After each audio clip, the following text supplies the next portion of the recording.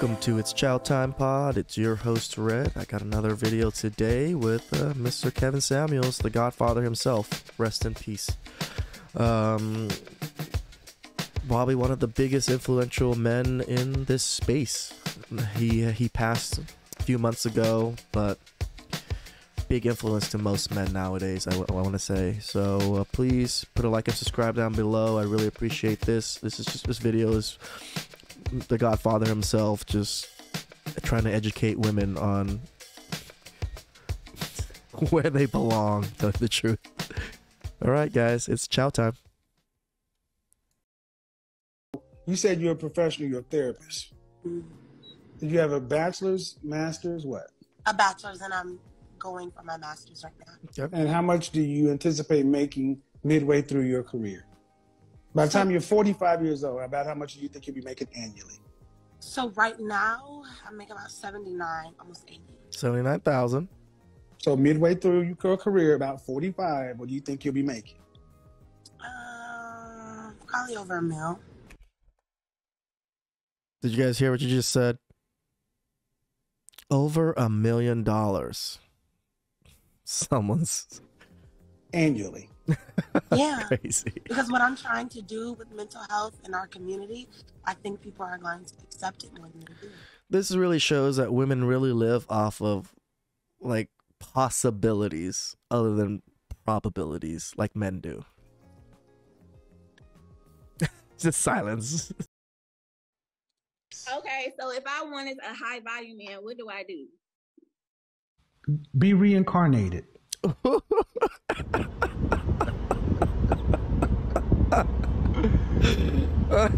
You can't get one. I'm gonna be honest, you can't. You're 37 with 2 kids. If they're less than 10% of the men, why would he pick you over a woman with no children? It's an evil world we live in. The man said he liked you. Yes. And he dated you for a month. Yes. How long before you were intending to have sex with him? He's 30 years old. He's not a virgin. Ballpark it for me. Maybe 2 months in. Did you tell him that? No, but I told him I had bad experiences with men in the past. Well, there you go. Ding, ding, ding, ding, ding, ding, ding, ding, ding. Making a man in your present pay for stuff in your past equals no future. But it is part of my... Your problem.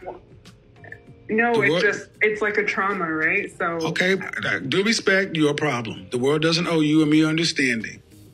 Come out, put your big girl panties on, and grow up. Yep. Please tell me you're addressing your trauma with a professional therapist. Nope. Exactly. The man...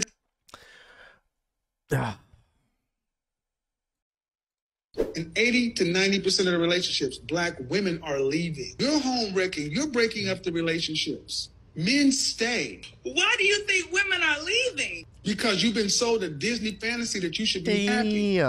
Instead of understanding that you have duty, honor, respect, and you chose to be in a relationship, especially when you decided to make a baby with somebody, you need to stay for more than just yourself. French toast your happiness. Yep. So I should settle. No, you should. Are you a Christian? I'm not. Well, have you been married? No, I haven't. You plan on getting married? I would like to. What vows do you plan on taking? I don't want to settle for nothing less. What vows do you plan on taking? I plan on... For better, for worse, sickness and health, the rich or poor, till death do us part. That he said shit about happiness. Right. So I'm supposed to be miserable. No, you're supposed to be an adult. That one there was a violation. Personally, I wouldn't have it. The people that really care about their happiness the most and don't care about anything else are kids or children, because they don't have to worry about anything else. It's not like that for adults. How much do you weigh? That's none of your business. I told you I was fat. Oh, okay. We don't play that shit on my channel. Oh, okay. The reason he was upset at this because he asks everybody's weight on his show. Doesn't matter what it is, who you are, what you look like, is just part of his thing. So she knows exactly what he was going to ask, and for her to get upset about it is just outlandish. You get your big fat ass on somewhere then. I don't deal with you big sassy ass broads. Right? Nobody wants to deal with a sassy woman like that. You know, at this current moment in my life, and I want to be selfish. You know what I'm saying? Make a baby. That's the goal. Why did I make a baby? One, I was young. Two, you were 24. Yes. So this is the thing about women. Oh, I was 22, 23, 24. I was so young. I didn't know anything. That doesn't even make sense. You weren't young. You say you want to be selfish, and I'm just sitting here listening. I'm like, you're a mother. Yeah, selfish for my daughter. Reason. No, you haven't said for your daughter. Ooh, I love that Samuel always fucking calls them out on their bullshit. I hear very well. I hear very well. And you only brought your daughter up when I called it out. What are you doing in your single years is going to help you become a wife? Work on myself. Work on what my priorities, my goals, my Johnny Gill ass. Me. Listen to this selfishness. I'm proud. If you want to say I'm being selfish, okay, dude, I'm finally being this? selfish. Women are proud to be selfish. Die alone. You can be proud and die alone. That's cool. Oh God, I love the Godfather. There's a reason why he's the Godfather. Was your grandmother married? Yes, my grandmother was, but that's the thing with I'm trying to explain to you. We in two different generations right now. The generation that you're trying to explain to us, my generation is not living like that no more. Yeah, and that's why you're dying by yourself. Yep.